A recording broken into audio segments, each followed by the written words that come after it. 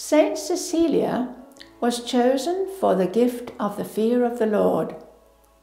She was chosen because she was fearless in protecting her virginity and in leading her husband and his brother to conversion, which led to their martyrdom and the martyrdom of Saint Cecilia.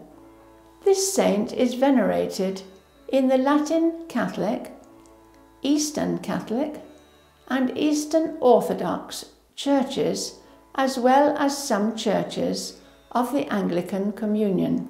Cecilia, a virgin of a noble family and a Christian from her infancy, was given in marriage by her parents to a noble pagan youth, Valerianus.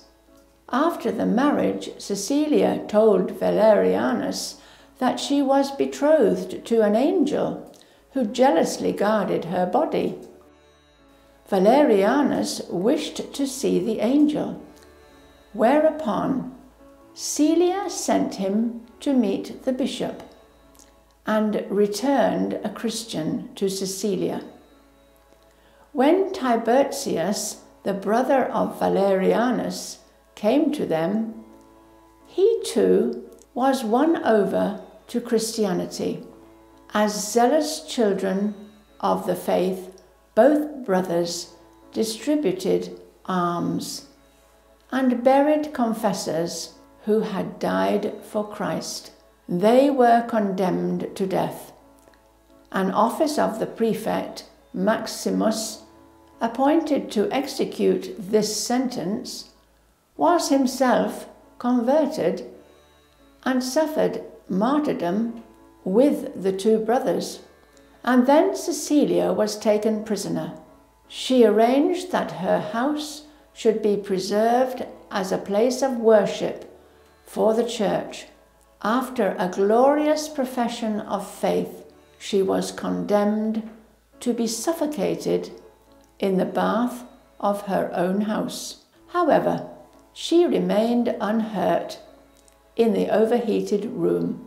The prefect then had her decapitated. The executioner let his sword fall 3 times without completing the task and fled, leaving her in a pool of blood.